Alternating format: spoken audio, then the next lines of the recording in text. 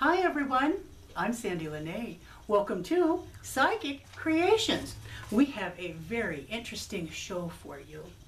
Our guest speaker today is a regional and also local paranormal investigator. Yeah. Yes, Please welcome to Psychic Creations, the awesome Jason Nelms. thank you for having me. I appreciate it. Oh, Really do. thank you for being here. I know I'm very anxious to get to know you, as I know our viewers are, so I have a ton of questions for you. Well, let's have at it. All right. Question number one. Are you a native of Nevada? Born and raised. Oh. Yeah, born in very Reno, cool. and I spent most of my life there, and up until recently moved to California. So Nice. yeah. Nice. You're going to move back to... Haven't figured that out Oh. yet. We'll get to that when we get to that. Yeah, so, okay. Yeah. Awesome. Well, let's just get right into the thick of things. When did you become interested in the paranormal? I want to say about 93, Okay. 92, 93. I was 8 or 9, and I had a black shadow walk through my hallway in the middle of the night and disappear into a wall. After the terror stopped, it turned into curiosity, and it was ever since then. So I really started investigating and researching when I was 13, so it's been about 20 years. Nice. What an experience. Yeah, I wouldn't go in the house for a week. I don't blame you for that. Was it considered a haunted house, though? No, nobody really knew anything about it. There was no stories or reports about it. Interesting. Very interesting. And outside of that, have you had other personal experiences with the paranormal? Oh, all the time. Honestly, I had an attachment for about 15 years. It was never malevolent, but he was always just there. When things were bad in my life, he showed up. Oh, okay. It's kind of like, I always felt like he was watching over me. Sure. So, but yeah, I'd see him from time to time. He'd make himself known. So. Did you ever discover who it was, or? I got the name Billy, but that was the most I could get out of it. Well, sure, And, sure. though the name I did, the house we lived in, we found a Vietnam era flak jacket, Oh, okay. and I did find out later on that the guy that had that jacket's name was Billy. Is that right? Yeah. I'll be darned. Well, sure. So I still got it though. Do you Oh, really? Yeah. What a treasured item. Yeah. I'll be darned. Yeah, you don't find that in an empty house every day. So No. Do you think Billy led you to it to discover it? I don't know. I really don't know. He doesn't give me a lot of information. Oh, But okay. he's always been around. Right. So, yeah. I can understand that. Well, what inspired you to establish a paranormal investigative team? That was actually my family. It was my brothers and my sister. The team was founded by family. Oh, nice. And they were the ones talking about it and they all had experience doing it. And it's like everybody's like, oh, why don't we just finally do it? Let's just do it. Nice. And it was all or nothing. And it wasn't even my idea. They threw it together, knew I had the most experience, and they just kind of fell in line and Sure. said, all right, let's lead the way. Oh, nice. So it was just started out with the three of you, or? No, there was a few of us, but it was all family. There was me, my brother, my sister, my brother-in-law, Oh, someone we nice. consider a brother. Yeah, right. It started by blood. So How nice Yeah. is that? Well, I think that's a nice beginning. yeah, family And business. Yeah, there you go. Yeah. And you are titled? Sinister Sightings, Paranormal Society. Nice. Yeah. That's kind of a cool name, isn't it? Yeah, it doesn't really sound too good to some people, so we have a backup name that we use. It's a Revenant Research Group. So it doesn't have the dark name. Oh, I hear you on that. Sure. The name came about. It was just trying to stand out. Just Heck yeah. There's thousands of teams out there. Yes, there is. And you really got to do these the little itty bitty things that most people don't realize to really stand out and set yourself apart. You do. You have to have kind of like that catchphrase or Yeah. that catch vision or something. Yeah, exactly. So Well, good for you. And what's the other name again? Revenant Research Group. Revenant Research. I like that. That's pretty cool. Yeah. I like that. That was my stepdad, my brother's dad, that came up with that name. Yeah. That's an old word. Being Yes, an author, yes, I it love is. words, and Yes, that's it an is. awesome old word. Very cool. And right now, how many members do you have on your team? I'm carrying 9 to 10. We keep a core group of 6, but you know how it is. Not everybody can make it. So we got the bench players. one of our main people can't make it, we got people available that can fill the gap. So that way we can always come to something in full strength, and we're not really, you know, telling somebody we're going to come and investigate your location with our entire team and group and only show up with 2 and a fraction of our gear. So we try to keep a solid bench of people to where we can always respond in force if need be. Sure, that's a real good idea. That's a for other teams, that's a real good point. Yeah. Awesome. Well, where do you and your team investigate? Like regional wise? All over. All over. All over. Northern, eastern Nevada, you know, of course, you know, this general region. But we've really spent a lot of time in like the Motherlode area of California. So it's basically everything from Nevada City down to Bishop we've tried to get into. Is that right? Yeah. Oh my gosh. And how come you chose that area?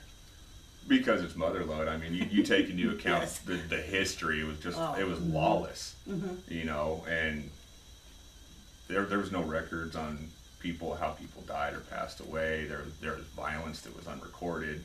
It's like, oh, this happened, but where's the rest of the record? You know, there's just so much that happened up there and there's so little documentation because of how things were back in the 1800s. They didn't write everything down like we do now. Sure, right. So, but yeah, I mean, you take into account how many people were going up there and all the energy people were expending into trying to strike it rich, and true. you know, all these events happening that, you know, the place is just saturated with it. So it's really hard to not go there. So, well, I agree with you. Yeah, it would be hard not to. What's your most favorite little community or town over there? There's mainly Sonora. We've done most of our work up there in Sonora and outlying regions. But yeah, we've established pretty good relationship with town and business people in Sonora. Oh, so, nice. Yeah, why we now have a headquarters out of there now. So you have a headquarters in Sonora? Yeah, that's our one of our central regional headquarters now. They're in Corscold, California. Really? Yeah. We'll expand and let our viewers. viewers. We're branching ourselves out that way we can cover as much regions as possible. Well, sure. Do you live in Sonora now? No, our historian lives in Sonora.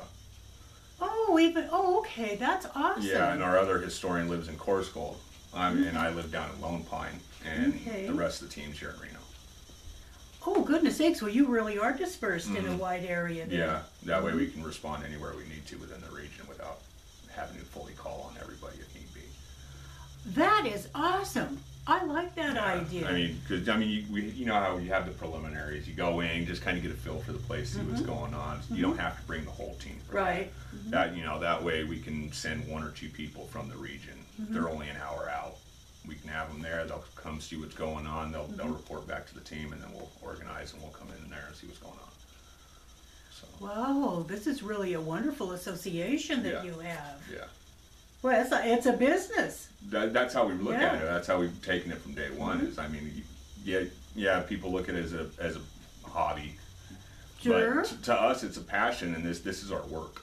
So if this is the work and the work we're doing, then we got to treat it as a business and run it like a business. Well, that's something new. I did not know that about you. Yeah. I learn something new every time I have a show. Well, this is wonderful. That is wonderful. And so when you go into these communities, do you just investigate like businesses or old buildings or homes, or do you go into mines or everything? Everything. Yeah, I mean, if there's a reported haunt, and if we can get into it, we're going to check it out. And a lot of times it's people calling us. It's, you know, their business. It's and, you know, we're known in the region, so and businesses are saying I got activity, and, you know, Sinister Sightings is, you know, we got a footprint there, so we can respond. And so very, very nice. Yeah, very nice. How many investigations do you do there, average, in a year? Last year in the region we just did 3, but so far we got 5 set up for this year, and that's already expanding. Nice. So I have fun. We're spending all year up there this year. Very nice. So. Well, you have to get over the passes. Yeah. Darn winter doesn't want to go away. You got to get past January. Exactly. Gosh, I hear you on that. Well, how do you investigate? If you could expand on that a little bit. You were just mentioning that you have the preliminaries. And then how do you go about investigating, like, let's say, a business that's there? Well, first things first, we're going to get the accounts and whatever information on the property we can from the business owner. Oh, nice. After that, we're going to start reaching out to like the county, looking for property records, even police records if we can find them, genealogy reports on anybody linked to that property we come across. I mean, full-on historical research. I mean, until we get to the bottom of the barrel. Isn't that interesting? Oh, well, I am very happy you do that. Yeah, well, we consider ourselves historians first, investigators second. Isn't that wonderful? Oh, viewers, isn't he cool? That's awesome. Yeah, we got Coors Gold, one of our investigators, she's a history teacher. Okay. So we have a historian there, and then Billy in Sonora, she's a curator at Squamish County Museum. So again, we have another historian there. Oh. So, and then myself, I love history. So yeah, we got 3 historians on the team. I think that's fascinating. That's fabulous. Yeah, because that way, if we got multiple locations, we can all set aside, this person's working on this history, I'm working on this one, you're working on that one. Or if we got a big location, all 3 of us come together and just, dig up what we can. Wow, that is fabulous. I love paranormal investigators that are historians. Well, you take into account the people, the spirits that are still there, they're part of that history. So as we're doing the history, we got to come at them and say, well, you're part of this history too, but where's your voice in the story of this property? Oh gosh, this is fabulous. So that's how we've always approached it. Well, Jason, I'm very proud of you and your team. Well, thank you. I've met a lot of teams, they just go in there and want to provoke the spirits. They want the thrills and... Yeah, and the sensationalism, and it's like, no. I'll blame all these TV shows for that. You are conducting that superbly. Appreciate Magnificently. that. We got a young team, and I'm trying to teach them to do it right instead of going in for the thrills and doing things wrong. Trying to teach these young guys that are the next generation to come up and do this properly. Good for you. Oh, good for you. Well, does your team use electronics and devices? Oh, absolutely. Yeah. We that's purely what we use. We have 2 or 3 sensitives on the team, but we don't count on it because we can't back up feelings. Sure. If someone sees something but it's not on camera, it's an experience. You get a feeling, it's an experience. We put it to use. It's a useful tool. I mean, and really anybody, if you're paying attention to your body and how it's reacting to your environment around you, I mean, anybody's really a useful tool as long as you're paying attention. But yeah, we focus on the technology side. That way, if we do catch something, we can say we have it on film. Right. We have it on audio. We can't say, oh, I heard this, here's your evidence. Right. So, I mean, yeah. Do you use great big huge electronic equipment? No, we don't. we all the stuff that you see selling nowadays and that they're using on TV, we actually don't use. Right. Because I have an engineering degree in electronics, so I know what technology's out there for EMF and this and that. That you don't have to go spend $70, $80 on because you saw it on TV and you think that's the right thing to use. You can find better stuff for $10. Right. I mean, everybody wants to use a K2 and I'm using a K-Moon that I got for $15. Nice. Nice. And it measures multiple EMF fields instead of just one. Well, that sounds fascinating, and I think that you have that device with you. I do. This is a K-Moon GM3120. You find this in electrical supplies online. Oh, nice. This will measure your E field and H fields of EMFs. Really? Yeah, you have there's multiple types of EMF fields. So this will actually measure 2 different types, and it'll show you if you're getting into harmful levels. Because you know how there's hypersensitivity to electromagnetism? Sure. This will measure that and it'll tell you, okay, there's too much here. And it'll start beeping at you. I'll be darned. Yeah. Well, it's beeping. We must have spirits around here. It's actually very sensitive. Yeah. Incredibly well, my sensitive. dad's always here, so hi, Dad. So, well, this nice. is, I got this for about $15 on Amazon and electrical supplies. Electrical supplies. Yeah. Okay. So. Boy, that's fascinating. Yeah, it's been a handy tool. Nice. I'll take a picture of that, viewers, and show that while he's speaking of it. Yeah. Well, that's really nice. What else do you use? Do you take in like big computers and things Laptop. like that? We don't go in. We used to use DVRs, but it's just so much of a hassle. I mean, sometimes you got a limited amount of time to prep before you do an investigation. So you know, breaking out all these wires and cameras and running them, you're killing about an hour of what time you have. And I mean, you know, every minute's valuable when you're doing an investigation. Sure. And do you have different or certain recorders? Yeah, we stick to Olympus. We've really been happy with those. Really? Yeah. One of the ones we like the most, we can actually put headphones in and listen to the amplification live. So nice. many of our recordings that you'll actually hear us respond to it because we actually heard it because of the microphone we were listening to. Isn't that nice? So very nice. Well, being you have a degree in electronics, you could just really let our viewers know exactly what the good technology is out there. Well, first thing, just don't spend the money on the stuff you see on TV. Because you don't need to. You really don't need to. I mean, the REM pods that you see selling for several $100s, you can get a REM pod for $20 if you look in the right place. And it's going to give you the same. It's going to give you the same measurements and readings that the $300 one will do. Well, thank you for that. Sure. Yeah. So. Sure, there's a lot of teams out there that they think they should go out and spend thousands of dollars. Unnecessary, completely unnecessary. I mean, started 15 years ago, you know, it was a $20, you know, cassette recorder with the little tiny cassette in it, and you know, a high 8 video camera, and that was basically what was being carried. You know? And they worked, sure. Yeah.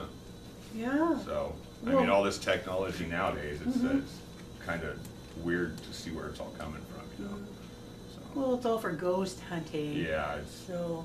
Interesting. Well, thank you for that. I'm going to go look for one of them. Yeah, that's cool. there's a great little tool. What is the scariest place that you've been?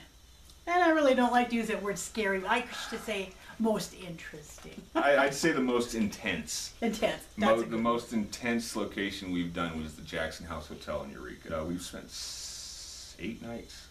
They gave us the hotel 2 times for a total of 8 nights, so we can thoroughly go through it. And it got intense sometimes.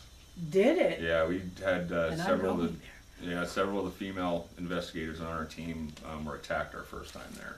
Is that right? And I'm not. It's not demonic. I'm gonna put that out there right now. Yeah, I kind of no demons. Right, no demons. He's just he likes his space. Okay. You know, and they'll mess with you when you're sleeping. Okay, sure. Yeah, I mean, the last time we were there was 4 o'clock in the morning. We called it a night because we had another long night ahead of us. And I was laying down back in the suite by myself because late at night, that's the most intense place. Okay. Is this Jackson suite upstairs. Okay. So, of course, I'm going to be the one to volunteer and sleep in. Well, sure. Yeah. Well, I'd only been, this is our second trip there, I'd only been asleep for like a half hour, and all of a sudden I got woken up by what sounded like an earthquake. Problem was, on the recordings, nothing. Nothing. But it shook my room so intensely that it woke me up. And so I turned on my recorder, you know, and it stops. It's like, okay, well, I'm going to go back to bed, and as I'm laying back down, I hear a man and woman whispering outside the door. And we do believe it's the Vanderleiths. Oh, okay. Yeah, it's Jacob and Audrey Vanderleith. They owned it back in the 1800s. All right. And then after the talking stopped, I didn't get it on recording, but I looked at our cameras that we had running outside of it, and honestly, I was thinking it was some of the team just messing with me. Because we do it, you know. Sure. Everybody's going to sleep. We're on a location. I'm going to knock on your door and run away. Right. Well, sure. Yeah, we're going to have fun. But I checked cameras. Everybody was asleep. No one's messing around. But after the voices stopped, I'm sitting there. I'm laying there, and all of a sudden, I hear heavy footsteps run from the doorway to the bed that I was sleeping in. Oh. So yeah, it gets very intense, and it can be very overwhelming sometimes if you don't realize what you're walking into. Yeah. Any other buildings are that active there in Eureka? Well, most of them.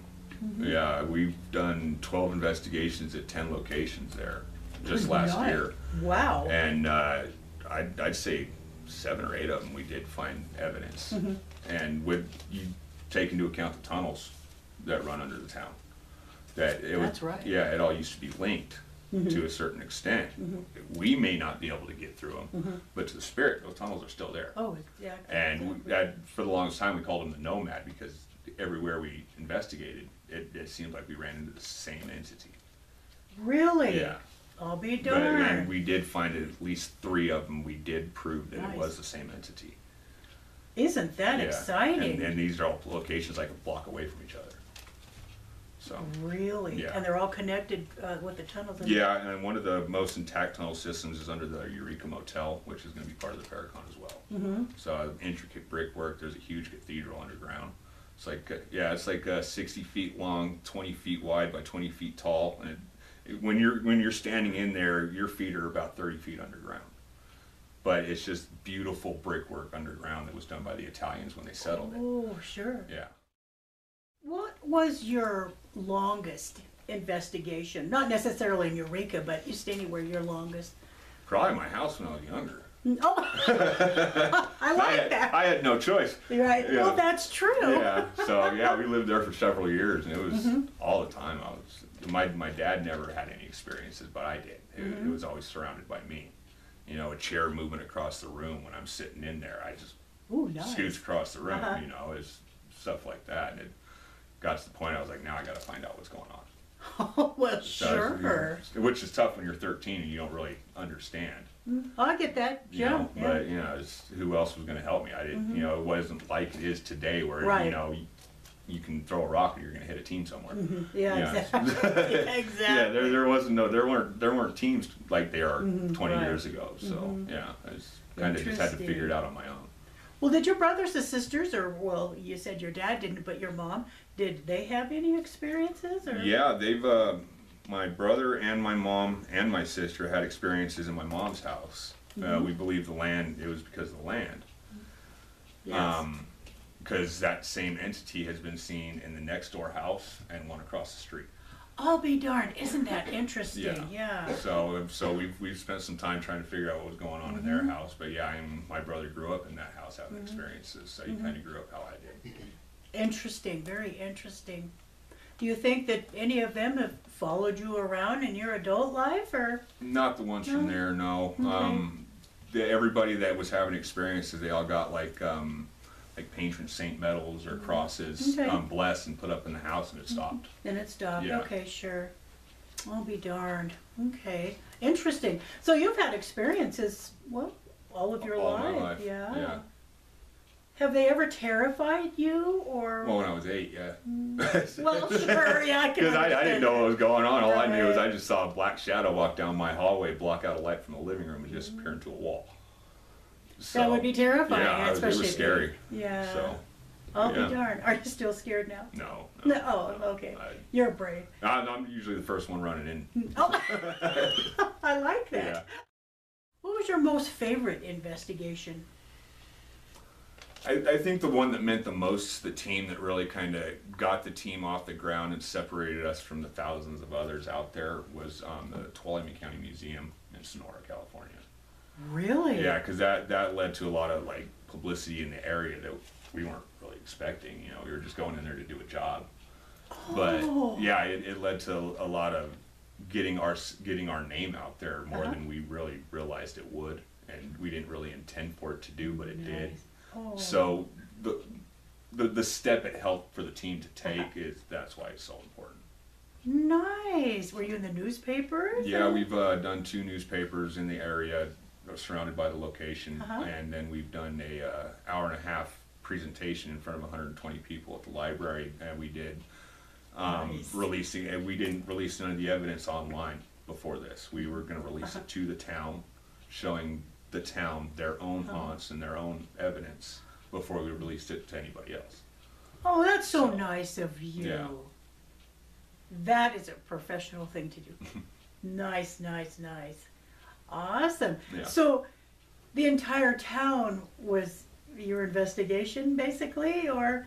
I wouldn't say the entire town. It was. I mean, it was centered on a a historical piece of historical landmark in town, and it just word spread real fast that we were there, and all of a sudden, next thing we knew, we were standing up in front of 120 people, You know, Isn't that fun? Yeah, it was tough. I wasn't expecting it. Oh. They told me 10, 12. I was like, I can do that. Uh-huh. Yeah, I know. Instead, it was 10 times that. I was a little nervous. Oh. Yeah. I can understand that. You bet. Public speaking sometimes is not easy. Yeah. But no, it was fun. You know, everybody was really into it. A lot of Uh-huh. people were asking questions. Nice. So, yeah, now we're doing a lot of work in the area. That's nice. You're helping them. I'm helping them understand. Right. And who's in their home or their business. Right. I think that's what's fascinating. You'll find Uncle George in your house. It's like, hey, come to dinner. Yeah, you know? yeah. So, And we've gone into a business property doing investigation and found out somebody working there. It's a family member following them, yes. and they're having experiences at work. So Because they're not doing it the way the spirit. exactly. They're not selling that property. Yeah. Isn't that fun?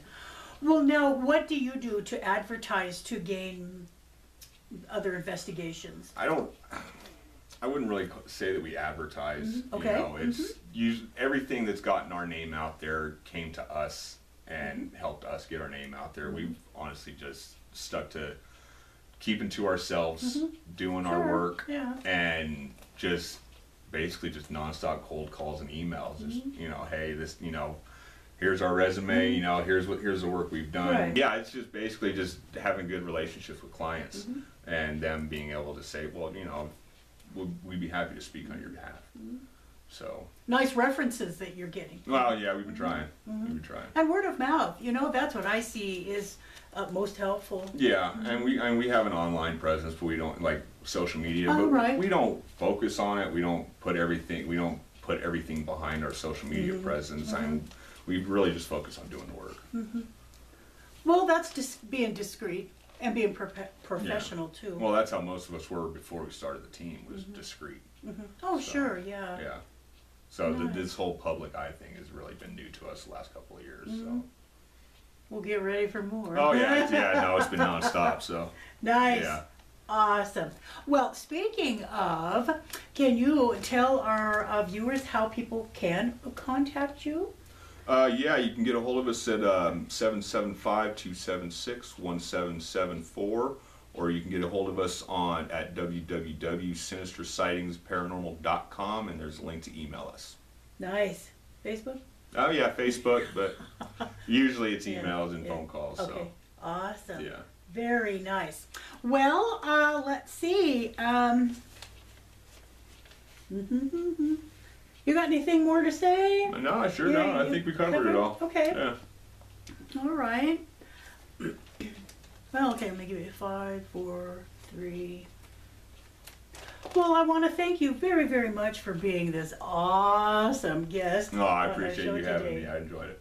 Well, thank you. I learned so much from you, and we really appreciate what you do, you and your team. No, thank you, and we appreciate what you guys do too. Oh, well, thank you. We're cool, aren't we? We're all one big family. That's right. That's right. Well, thank you so much for watching Psychic Creations. And if you would like to be a guest on our show, please contact me at my website, which is www.sandypsychicstones.com, or at my email address, which is admin@sandypsychicstones.com. Please note that the content of paranormal, and we get to meet fascinating guests, just like Jason Nelms. Thank you. Oh, thank you. Thank you for watching Psychic Creations, and we'll see you next show.